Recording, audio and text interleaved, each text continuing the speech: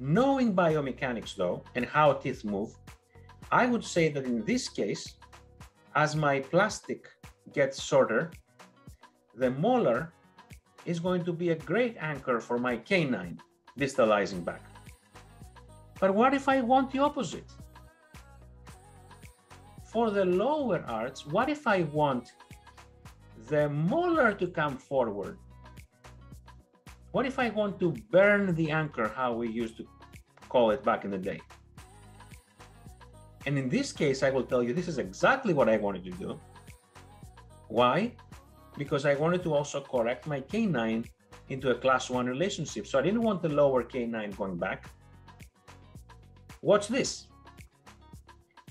If I do nothing other than allowing the plastic to get shorter, even if the cartoon tells me that your canine will stay put and your molar will come forward, what do you think is going to happen when I place those aligners in the patient's mouth? Remember, all the cartoon tells me is the shape of my aligner. So the cartoon may say, Dr. Milton, we're going to keep your canine where it is and your molar is going to come forward. But honestly, they're using the cartoon to print 20, 30, 40 different aligners. And the aligners will just be shorter and shorter as the teeth close together.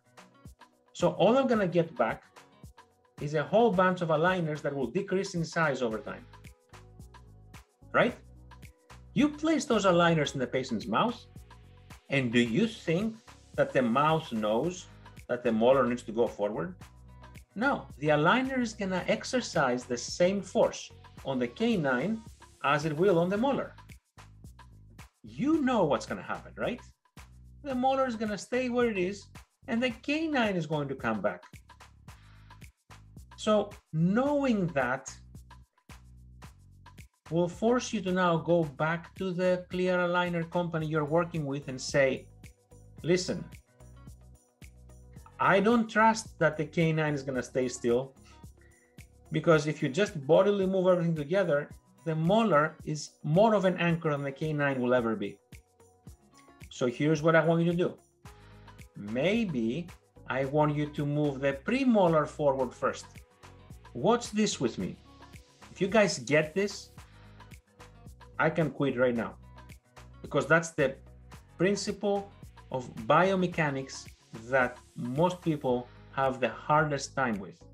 Moving both molar and premolar forward, big problem. Taking the premolar first and moving it mesial first will allow your plastic, watch this, to have the same distance between canine and molar.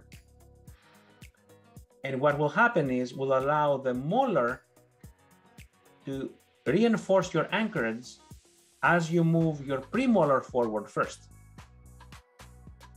Okay? Now that you have your premolar in the new position, now you're going to ask, I'm going to do this in purple, that you use that whole anterior segment as one unit, and then you get the molar forward.